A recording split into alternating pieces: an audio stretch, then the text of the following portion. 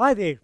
Welcome to our third episode of Brain Power Seminar. How to improve your brain power is something that we all really want. And we're going to talk about the muddled mind. What really muddles our frontal lobe action in this next episode? We have looked at 10 times wiser in our first episode.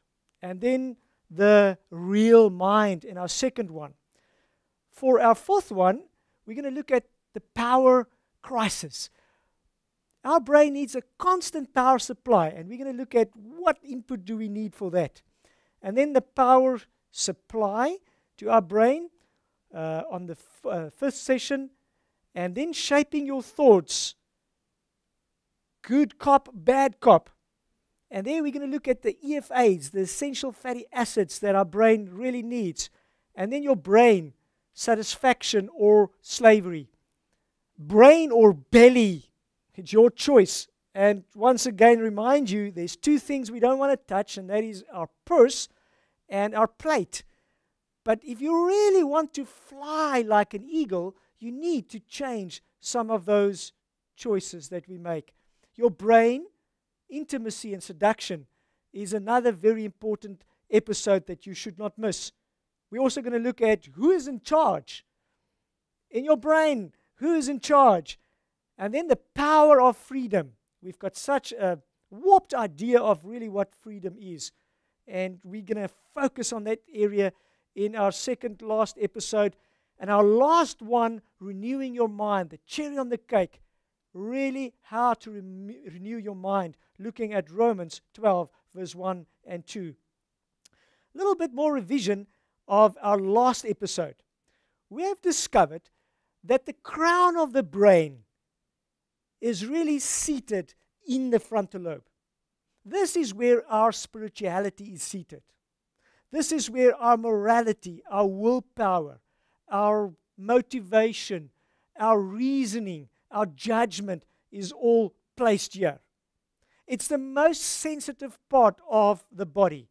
You could just imagine, and this is what this whole series is about. It's not, teaching techniques or memory enhancing techniques. It's really very simply looking at what physically can I do to my brain so that it would naturally just work more optimally without any effort from my side. So caring for it will make it work most optimally, naturally. There's a beautiful verse that I want to relay to you in Genesis, the first chapter, verse 29. Really, God telling us how we should operate. It's like Henry Ford telling us in the handbook of the first Ford, what oil should be put in? What fuel should be put in the tank so that this car would move? What would make this vehicle that God created move in the right direction? Well, God said, "Behold, I have given you every plant yielding seed that is on the face of the earth, and every tree with seed in its fruit. You shall have them for food." God was very clear on this. He gave us a specific instruction of what we should eat that would really make us excel rather than just stay where we are so used to stay. Now, some brain facts that we need to share today. The average human brain weighs around 1.36 kilograms. That's half the weight of your skin. Very interesting. 1.36 kilograms, half the weight of your skin. Very small organ, very small in comparison to your whole body. Only 2% of your body weight. And then the most important part of this, where we're going to focus today, is the frontal lobe, the 1/3 part of this brain that's only 2% of the weight of the body. A compromised frontal lobe causes a muddled mind. If I would live the way that that my frontal lobe is compromised, I'm going to not think the way I should. I'm not going to act the way that I really should. And it is mainly caused by improper lifestyle. The way that I live, the way that I eat, the way that I drink is really going to compromise or uncompromise my frontal lobe action. With this episode, I would love to share 14 frontal lobe hits with you. If we would be able to avoid these hits, we naturally would just find us flying like eagles rather than scratching like chickens. Well, the first hit that we're going to look at on the frontal lobe is the lack of water. Now, I want to just mention that this episode, we're going to just run through the 14, and then we're going to unpack them as the episodes come from here onwards. So we're going to look at the lack of water and other hits. We're going to just share it with you, just share a little simple outline to it, but we're going to go into depth in some of these and most of these frontal lobe hits so that we would understand this the best at the end of this series. Water and in and around the cell becomes concentrated when I don't have enough water. When I'm dehydrated, that area around the cell. Now you can just imagine looking at the previous session. If the axon button comes together, connecting with the next neurotransmitter, there in that space there, that environment where there's chemical and electrical action, if the environment around it is going to change, that message is going to change. So this electrical changes to and from the cell are affected by too little water in my lifestyle. And that changes my behavior. I've many times seen two young kids really quarreling and fighting all the time. And many times they are dehydrated. Give them a glass of water and it seems like it just calms the mood. I've seen this in exam halls where a student needs a little bit of water and he would start relaying information much better. We need a good amount of water in our lifestyle every day. Hit number 2, and it really is hitting us on the frontal lobe. It is a raised carbon dioxide level. This is a very important one, and we really look over this many times. Carbon dioxide makes the environment pH acid. We don't want that. We want this good environment in our cell area. You would feel sleepy, but your body is not going to feel as though it had slept well if you would sleep in a room where all the windows and the doors are closed. You need some ventilation during the night, and then you would get up in the morning nice and fresh, rested, and feeling well. It's going to make you not think clearly if you have a raised carbon dioxide level in your system. You're going to make poor choices, and your memory is not going to be as good as it should. It's going to change your behavior. Hit number 3, very important hit that we should avoid, and that is poor blood flow in our system. Now, things like sugar, and we're talking about, especially the refined sugars and oils and fats, they all cause your blood cells to be sticky. Wrong fats causes plaque, which hinders blood flow. And we need good blood flow because our brain needs, number 1, oxygen, and it needs glucose. Very, very important. And it should take away all the unnecessary elements that we don't need there. That circulation is very, very important. If something is hindering it, I am not going to have the best action from my frontal lobe. It also makes the pH acid of my brain cells more acid. Neurotransmitter messages change in that environment. We need a very specific acid level there. And this changes. Very often become so subtle, we do foolish things and we don't even realize that we are doing them. Then we look at hit number 4. We've got 14 of them. So let's look at number 4. Hit number 4 is poor nutrition. Sometimes we have a whole table full of food, but we've got very, very little nutritional value in those foods that we have. So too much concentrated, too much refined food, plenty of food, but nutritionally there is famine. The production of neurotransmitters is blocked by this. And the structure of the neurotransmitters is changed. This changes the messages from the one cell to the other and could cause miscommunication. It would change mood changes. It would cause poor memory. It could even cause dementia. Let's look at hit number 5.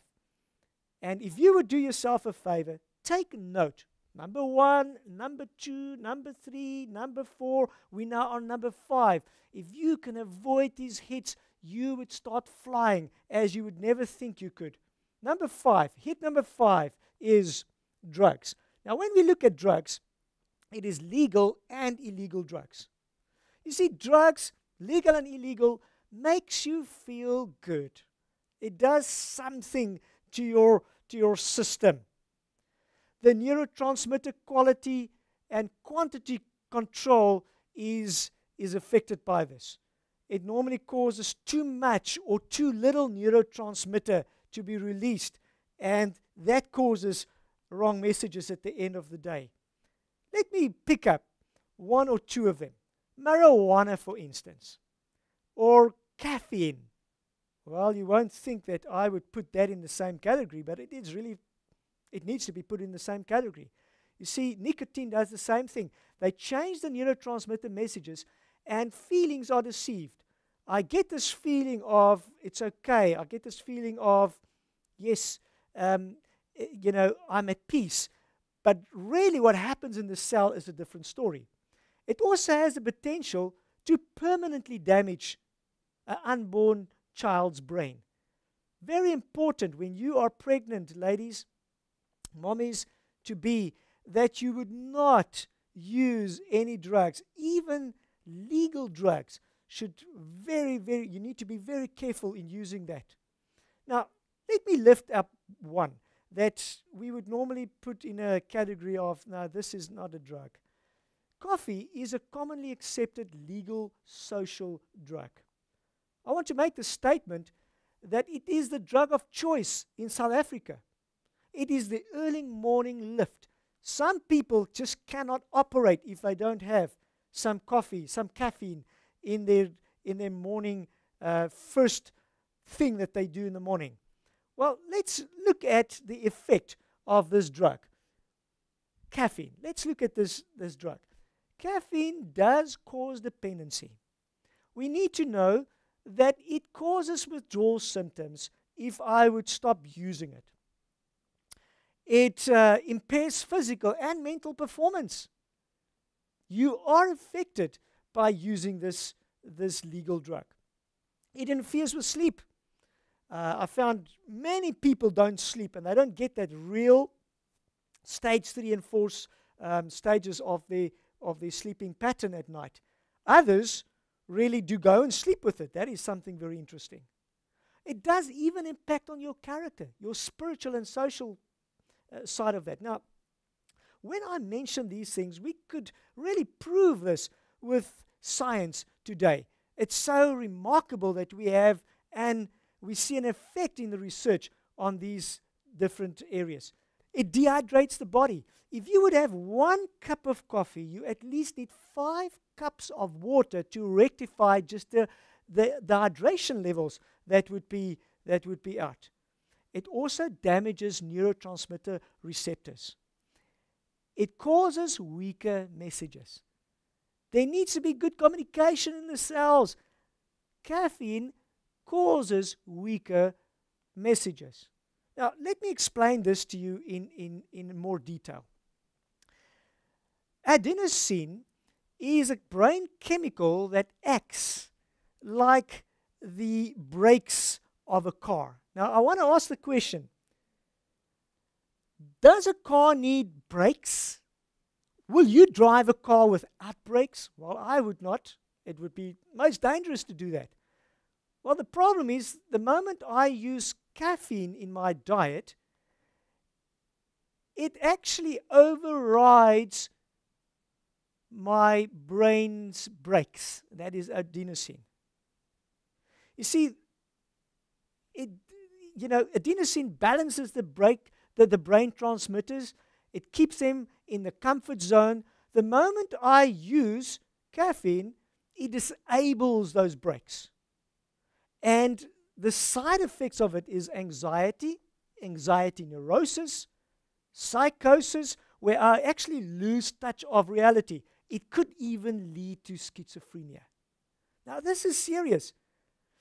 It means that if my cells say, I'm tired, and the message goes and it's relayed, adenosine relays that message to the body, it means go and sleep, go and have a rest. Now have a cup of coffee, and it overrides and say, no, you're not tired, you can go on. The fact is, your cells are tired, and they're going to get damaged when I override them. And this is what this legal drug does. It overrides that. There's a study done in Norway.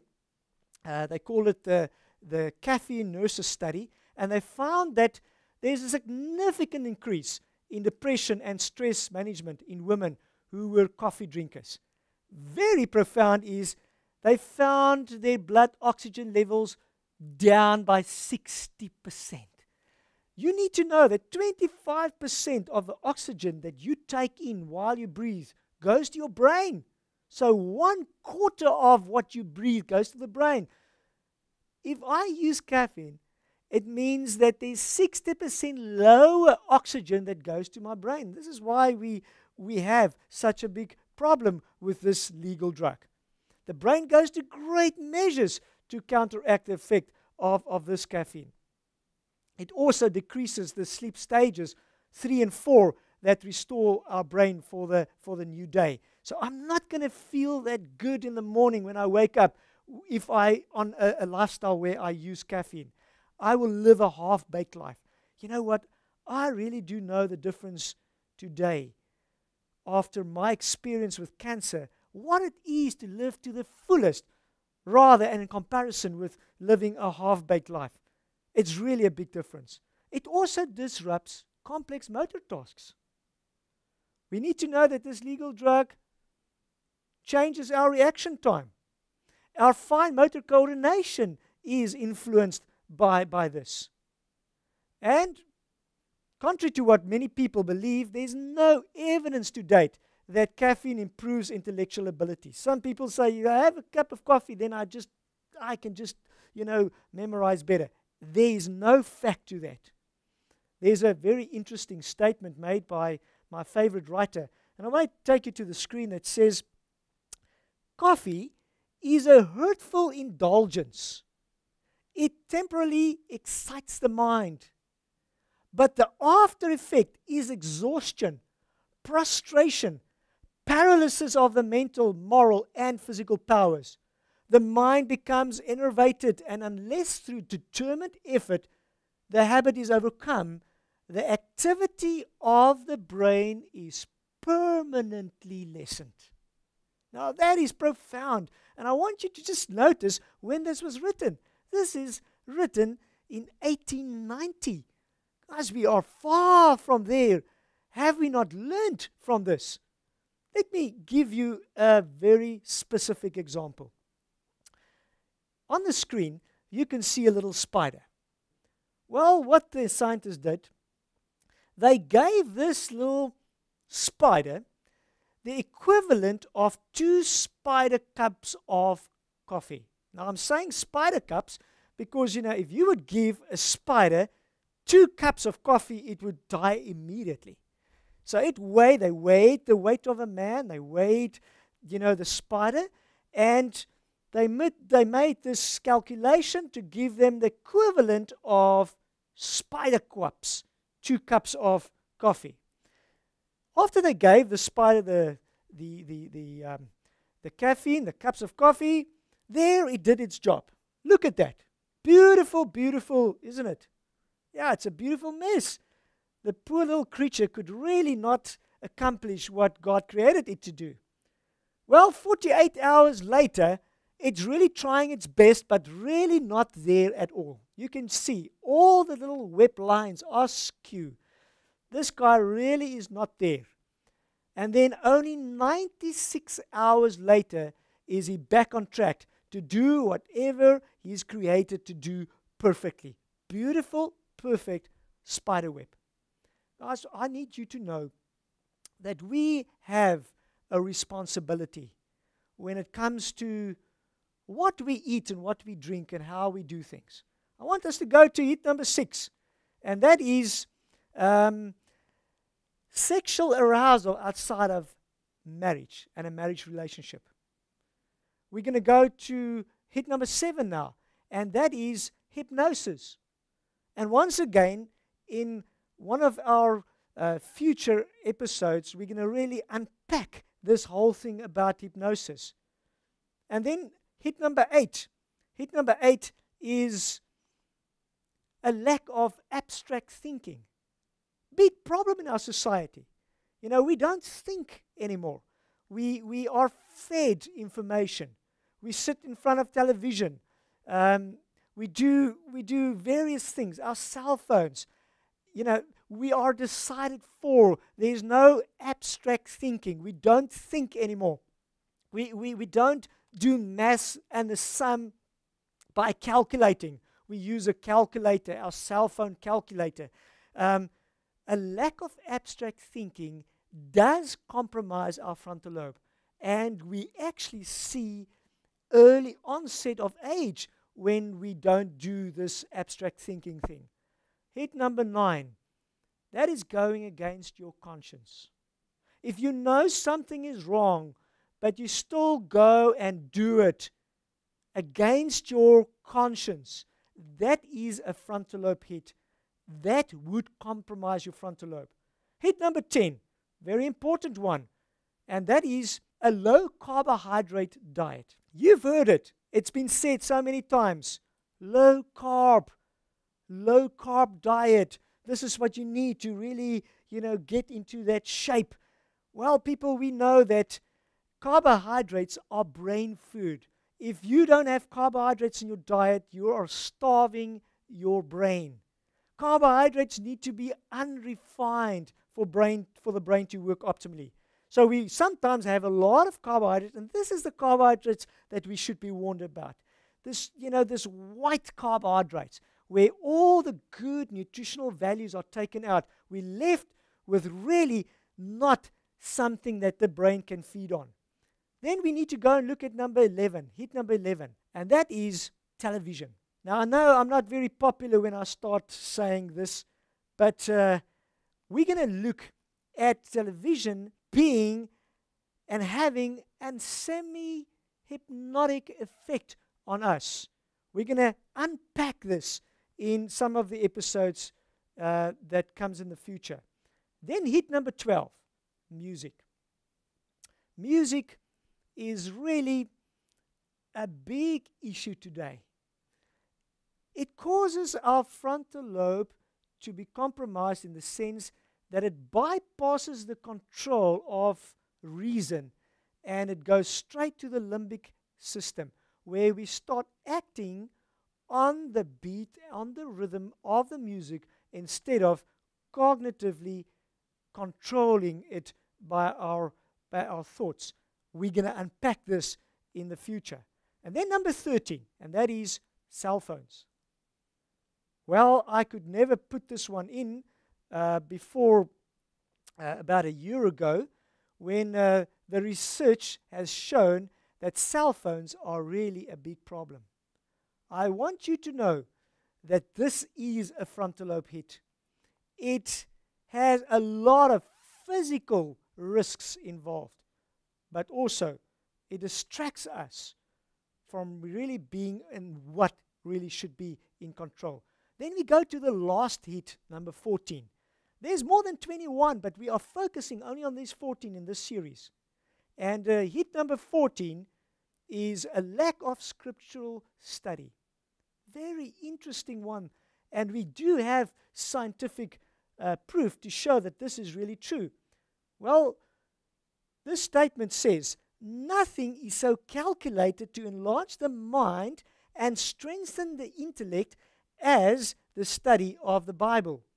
No other study will so elevate the soul and give vigor to the faculties as the study of the living oracles. There's a big difference here between a good, healthy frontal lobe and one that's compromised. And you can see it on this picture. You can see there's a difference between the frontal lobe area and the rest of the brain. This is a visible frontotemporal degeneration that you see here. There's a look after and a look not after brain on our screen. People, I physically could enhance my brain action and the way I think, the way I live, by caring for my brain, of feeding it the right food, of doing what it should do. The bottom line, our pet little habits give us a very short-term good feeling at a great risk. They are robbing you of something very awesome, and that is who you really are. You change by the things that you do. God wants to restore your mind in you. Give Him an opportunity to do that. I want to remind you of Romans 12 verse 2, and we're going to unpack this in our later episode. And do not be conformed to this world, but be transformed by the renewing of your mind, in order to prove by you what is it that is good and pleasing and what is the perfect will of God. In the sessions to come, I'm going to share with you the characteristics of a new mind. And the question is, do you want to have a new mind? May God bless you as you make good decisions to fly rather than to scratch. Until we see next time, may you be blessed. See you then.